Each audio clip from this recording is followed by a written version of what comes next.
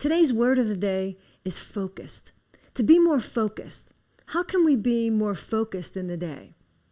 Well, the perfect example is the movement that shows that everything is directed forward. It's a very streamlined attention forward, that we're not really paying attention to the distractions, to be focused on a goal moving forward. And that could apply to any number of things in our life, whether it's sports, whether it's music, whether it's in our studies, whether it's in the workplace, to not be distracted, but to be focused by limiting excess movement, excess thoughts, to simply be focused.